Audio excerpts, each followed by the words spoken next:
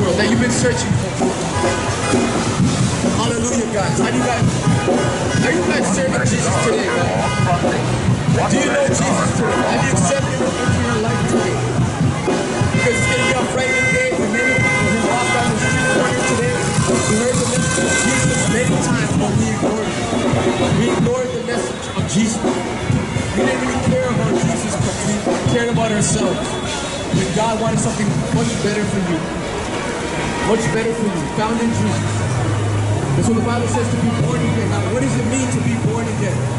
Born again in the Spirit. See, when you come to Jesus, when you're forgiven of your sins,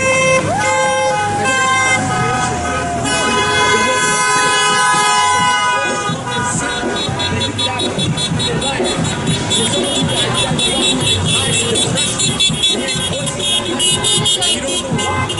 Because of our sin. Because of our transgression against God. Because God is a holy God. And the Bible says sin is transgression of the law to break God's commandments. And that's the problem today. There are consequences for our sin today. But Jesus is the mediator between God and man. Between a holy God and sinful man. Jesus is the mediator. So that's why we're preaching today like that. To give your life to Jesus, He will not disappoint. To give your life to God, He will not disappoint. And when you taste and see that the Lord is good, you won't come back, you won't chase after this world anymore. Because this world has nothing to offer when you come to Jesus. That spirituality that you've been seeking for,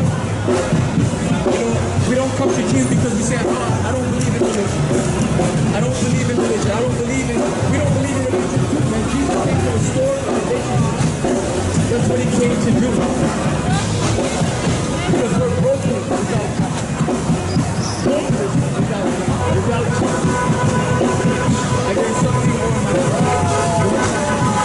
Jesus said, come to me, all you that labor and are heavy laden, and I will give you rest for your soul. He will give you rest for your home today. Because Jesus is the Prince God. See, Jesus created you to have fellowship with Him, designed you in such a way to glorify Him. We don't believe in Him, we lack faith.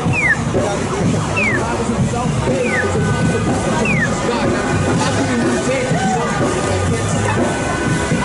So that's why God says, when you come to Jesus, He gives you the Holy Spirit.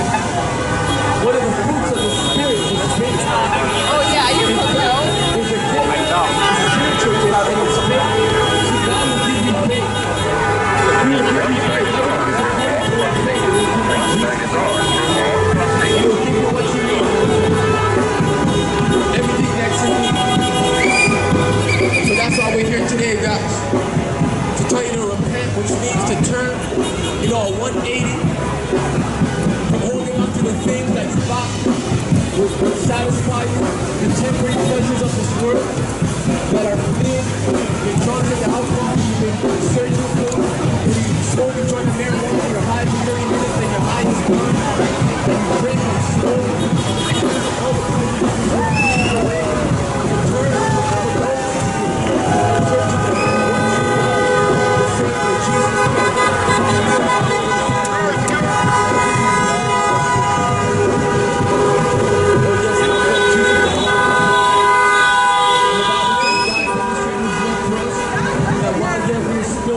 Christ died for you. Wow.